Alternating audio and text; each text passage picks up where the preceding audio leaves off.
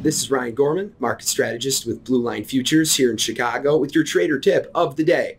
Talk about volatility. Since the Thanksgiving sell-off due to the fears of the new Omicron COVID variant, we've seen a lot of different markets with very wide trading ranges. Look at crude oil, for example. We saw crude oil trading in the $80 range, and then when the sell-off hit, we saw it hit a low near that $62 mark. Since then, we've rallied back, gained a little bit more near that $72 mark.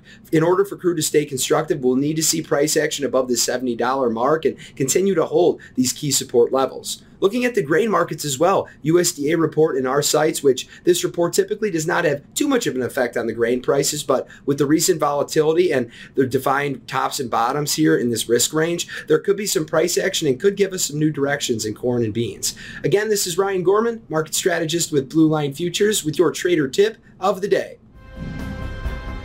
Go to businessfirstam.com for where to see our show on TV.